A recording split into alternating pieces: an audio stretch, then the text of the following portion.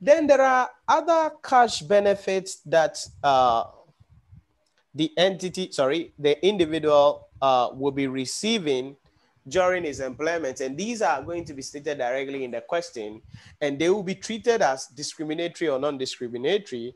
And that is what you have about what I listed here in the point 5. So taxation of pay, paid made to employees, payments made to employees.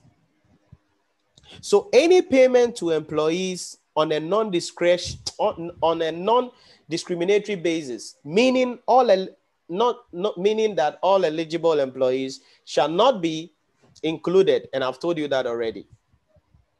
But then if it is made on a discriminatory basis, it shall be what? Included. That is the idea about that. And I've already explained that point to you. So when it comes to cash benefits, these are the things you need to understand there. Is it discriminatory? Non-discriminatory? The treatment is going to be there. If it is a bonus, know the rules. If it is an overtime, know the rules.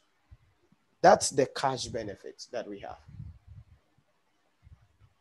But then let's flip it a little bit. Let's say that, let's forget a moment, okay? Let's forget a moment that the person has been employed, and let's say the person is a casual staff. Okay, so if the person is a casual staff, how do we tax that person? Okay, and you can see that in the principal document on number 6. And the principal document, temporary staff, and then casual staff. How do we tax them? How do we tax them? How do we tax them? So if the person is a temporary worker, a payment to a temporary worker is taxed as if that worker was a permanent worker. Thus, the individual graduated tax rate applies. That's it. So probably you are just employed temporarily. We're going to be taxing you as though you are permanently employed in that case. So maybe you are on probation. Okay, so they give you 3 months probation. That if you work well, we're going to retain you. So as far as you're on probation, the period for probation, all the salary that will be paid to you, you will be taxed as though you are a permanent person. But then if it happens that you're a casual worker, I mean, as and when we need people, we bring you in, then payment to casual workers shall be subject to a tax of what? 5% final withholding tax. So this is where the person is not in our employment. We've not given the person a deal. So it's a casual worker. I mean, we bring them in as and when whatever is needed. So we just paid whatever payments we pay them, the employer withhold 5%. The employer withhold 5%. The employer withhold 5%. So that is also about casual workers and temporary workers. So let's go back to make sense of exactly what we're doing. So playback, we are saying that there is chargeable income there. To arrive at that, it is total assessable income minus your personal relief. To get your total assessable income, it is a total cash emolument minus benefit in kind. To get your total cash emolument, it is your basic salary plus your cash benefit. We've looked at how the basic salary work. We've looked at how the cash benefit is supposed to be treated. And we've looked at how overtime and all that is supposed to be treated. So let's go to the other aspects to look at benefits in kind. How do we deal with that? So let's look at some of the benefits in kind that we may have in that case.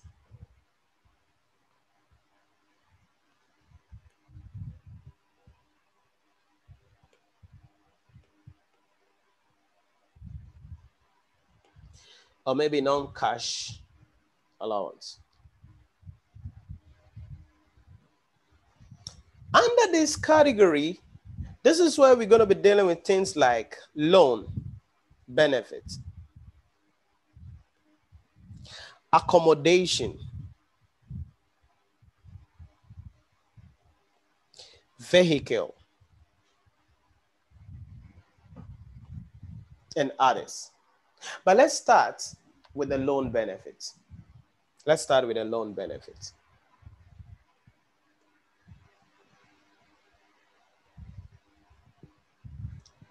Loan benefits comes in when an employer lends money to an employee at a rate below the statutory rate. At a rate below the statutory rate. What do we mean? What do we mean? So let's say that the employer is KK, lends money to the employee and the money they lend to the employee is whatever amount, and they lend the money at an interest rate of say 5%, but the statutory rate is actually 25%. That means we are giving you free money. So that money we are giving you has to be subject to tax. But stay with me carefully here.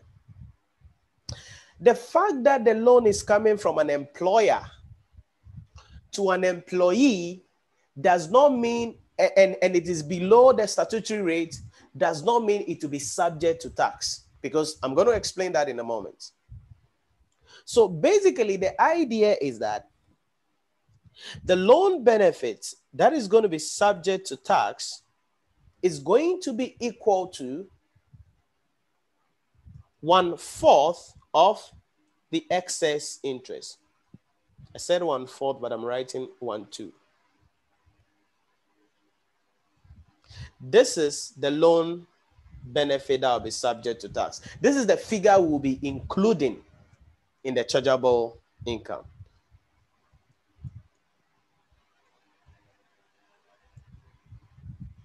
To be included in the chargeable income.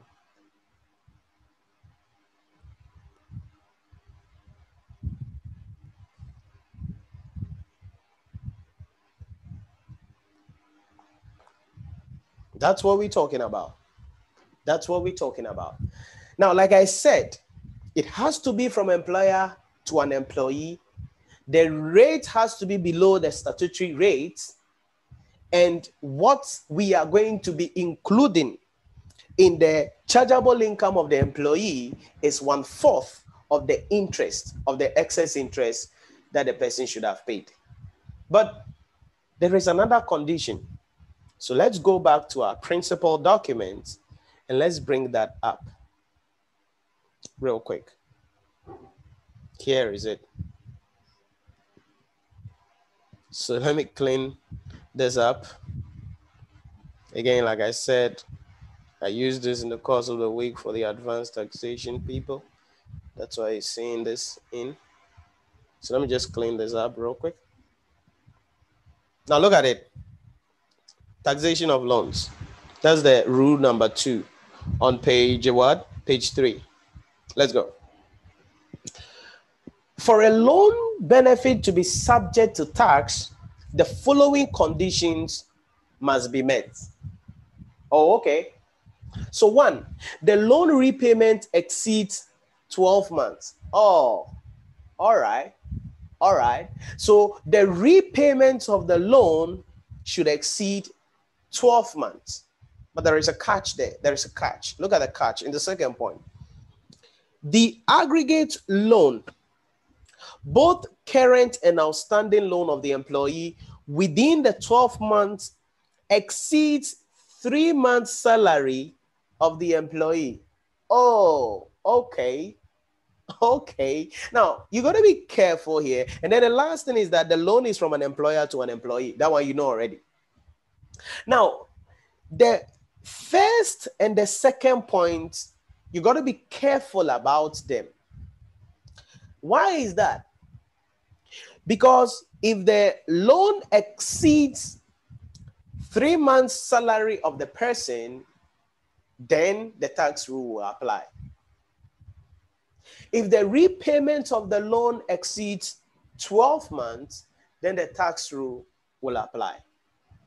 So then somebody will ask, Nhyira, what if the loan is below the 3 months salary of the individual, but the repayment of the loan is more than 12 months? What do we do? In such cases, the rule we are explaining applies. So the first thing and the second thing in the question, one of them will be present. One of them will be present. So if the loan is below whatever, 12 months, and again below basic salary, 3 months basic salary of the individual, then the person shall not be subject to the payment of the 1/4 excess loan. Now, let's make sense of this with a question, okay? Because a question will really clarify what the heck we're talking about. So let's look at a question real quick.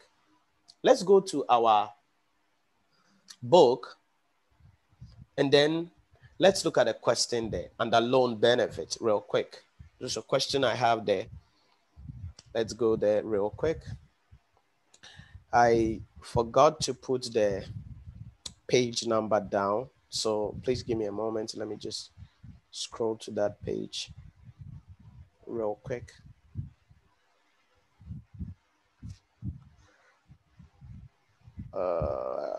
Okay, these are the non-cash benefit. That's on page 57. Probably I'll be talking about that, so let me just put it somewhere here. Please stay with me. Let me bring in the loan. Yep. This is the question on page 59. Please check it up if that is the same page you have in there. So page 59. So let's look at this question because it will solve the issues about the allowances we've been talking about, as well as most importantly, the issue about the loan really in that case. So page 57 probably.